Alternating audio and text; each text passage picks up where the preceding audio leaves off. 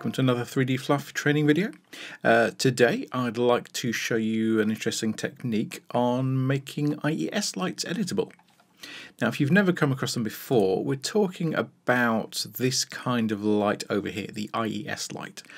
These are lights which allow you to essentially cast interesting looking light patterns straight from the light into your scene. Very popular amongst architects for technical reasons, getting the shape and the brightness correct. But to be honest, also mostly useful for just getting nice pretty looking lights. So just to show you exactly what we're talking about here, if I grab a flat plane and make it white, this can be our floor, and with another copy of this, this can be a wall panel. So I'm going to use an IES light, and just to give you a bit of advice, don't select IES from here, because I'm going to find my IES data in Cinema's content browser. If you come over to this content browser tab and you just search for IES, this is assuming you've got all the content libraries installed, you'll find there's this whole series of hundreds of these IES lights. So if we scroll through and find one that we like the look of, just something with some interesting rays of light will do, something like, let's say this here perhaps.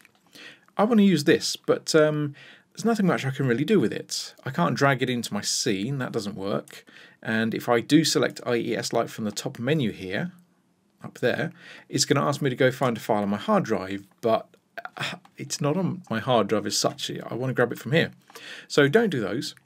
Just grab a regular light, and under the first pull down menu which says type, change it from Omni to IES. You can now manually choose this file yourself. So if we jump on over to the tab which says photometric, it will ask us for a photometric file, and although the naming here doesn't really help or imply what it is, this is where you put your IES data. So as I say, I'm going to grab one of these ready-made ones just from Cinema's content library. Feel free to use your own if you've got some. So we can just drag and drop this into there. And now what you should find is that your previously dull, boring light will now cast these nice, interesting patterns. Now you may have to play around a little bit with the rotation to rotate it around, or possibly with the light's photometric intensity to choose how bright or dim it's going to be. But yeah, there we go. I now have this lovely light which casts all these interesting patterns. But here's the thing, and here's the point of this video. What if I want to change it? What if I like this pattern it casts, but it's just not quite right? Maybe I want to get rid of these bit of backlighting up over here, or maybe I want a couple of extra streaks coming down there. The thing is, you can't edit it. You're pretty much just stuck with what you've got. So what I'm going to show you is a way that you can edit it. Essentially, we're going to bake this thing out. So once you've got an IES light, let's just name it so we can keep track of this, IES light. What I'm going to do is I'm going to take this object, copy it, Control-C, and dump it into a new Cinema 4D project. But what we want to make sure we do is get this light exactly in the center of the scene. So if you've got a copy of Studio, you can use Cinema's character animation reset PSR command, reset position, scale, rotation. That will pop it back into the middle. Or if not, just come down to your coordinates here, and all these numbers you see, you can just type in 0 in amongst all of these. So tab, tab, tab, tab, tab, set them all down to 0, and hit enter. And that will pop your light straight into the middle. Now in order to bake this out, we essentially need to illuminate a surface, render the surface, and then that will effectively serve as our texture for a new light source. So let's see what we mean with this. So here's my light. I'm going to take a sphere, and I'm going to make that sphere quite large. We don't really, strictly speaking, have to do this, but it's nice to just be inside the sphere so we can kind of see what's going on. So there's our sphere. We'll make it white. Now, it doesn't, strictly speaking, have to be exactly white. The default material here is just a very light shade of grey, but that's fine. That's close enough. That doesn't really make too much difference. So we'll just leave a default material on it. But now we need to brighten up our light so that we can actually see this thing shining over on the surface. So with your IES light, go to the photometric intensity and turn this thing up until you can see it illuminating your scene. Now you might have to sort of back up or zoom out a bit to see what's going on. But this light is now essentially illuminating the inside of the sphere object. And what you need to do is turn this intensity slider up, more intensity. Turn it up until you start to see it bleach out. So here you can see it's sort of clipped and gone white. And then just pull it back a bit so that it isn't clipping. It doesn't have to be, again, it doesn't have to be perfect, doesn't have to be spot on white. You just want to try and get it as bright as you can without clipping the brightness.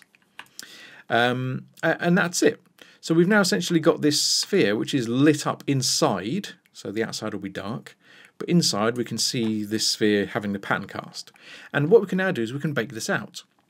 So the simplest way of doing this, there are a couple of items in the content browser for baking scenes, but I tend to find it's not really any quicker than just doing it yourself. So I'm going to do it myself. Plus you might find they're only included with certain versions of Cinema, so I don't want to run the risk that you don't actually have these tools. But if I add a standard camera, and I place that camera in the middle of the universe with the light source, so again, you can either zero out these numbers down here, or you can come up to your character menu under commands and say reset PSR. Put the camera into the middle of the universe. And there it is. There we go. There's our camera. Now what we're going to do is we're going to render out a spherical camera.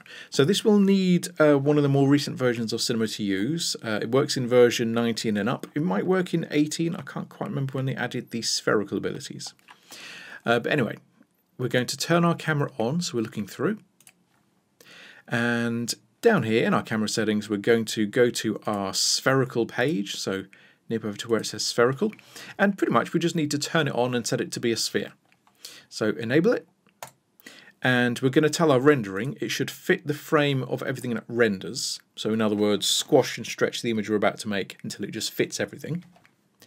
And we want to use the full range. So this is asking us, okay, how much of a sphere should it be? Well, just to make sure that we don't have to mess around with all these sliders, we can just say, use the full range, make a complete spherical rendering. And that's it, we're ready to go. If we now hit our render to picture viewer button, what we should find is that this camera in the middle of the world, in the middle of a sphere, in the same place as our light, will perfectly render out a sort of a atlas image of our light source. So if you place the IES light in a ball and you hit render, this is the texture of light which would get cast out into your scene. So what we've essentially made here is a light map, a shadow map, a gobo. They go by a lot of different names, but this is now basically a texture for a light source. So what we can now finally do, if I go back to my original scene here where I had my IES light and a wall and a floor, I'll pop my IES light over to the side and I'll add in a new standard regular light source. Now this, if we sort of set it at the same distance and the same height, just so it has roughly the same parameters as this one, basically you can texture light sources. A lot of people don't realise this. If you just make a standard material down here at the bottom and simply enable the transparency setting, this is like putting a little projection cell image in front of a lamp, which you would normally project out with an overhead projector or a LCD video projector. We're literally making that little bit of film which sits in front of the light. So with our transparency, we can now load in our texture, which we didn't save out. That would be a good idea. Let's just grab our picture viewer here again.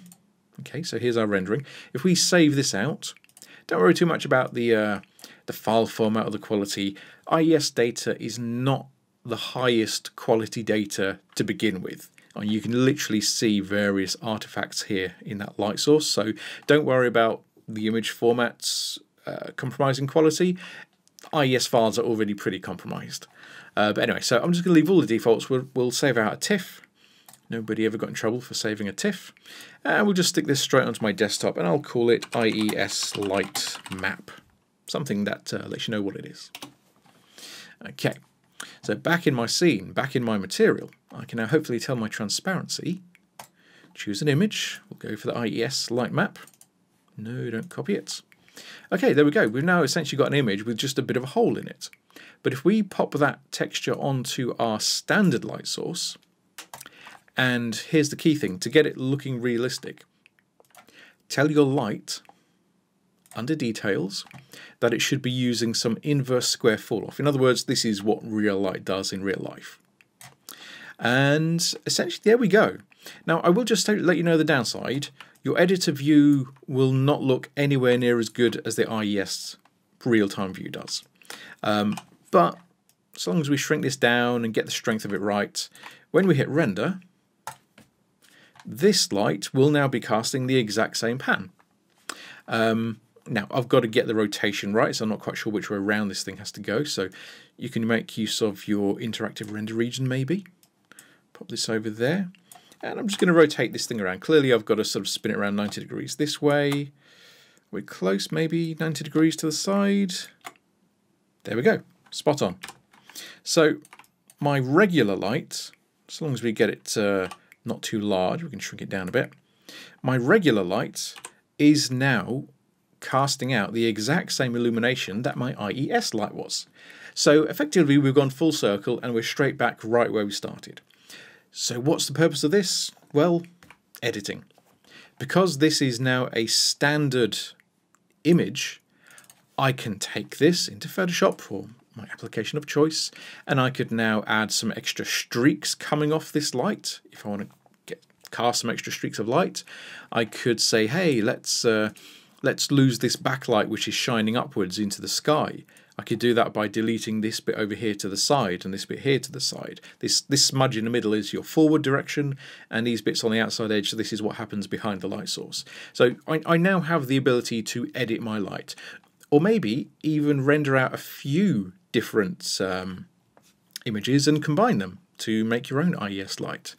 Another advantage is you can now get real-time thumbnails in your operating system to see what these light maps look like. Normally the IES file is just this, usually just this generic number and model number for a light bulb, which kind of means nothing to anybody. Other advantages is that this now makes it a bit more MoGraph friendly. One thing you may wish to do with your lights is scale them up and down to choose how bright they get. You can use the scale of a light to select the brightness.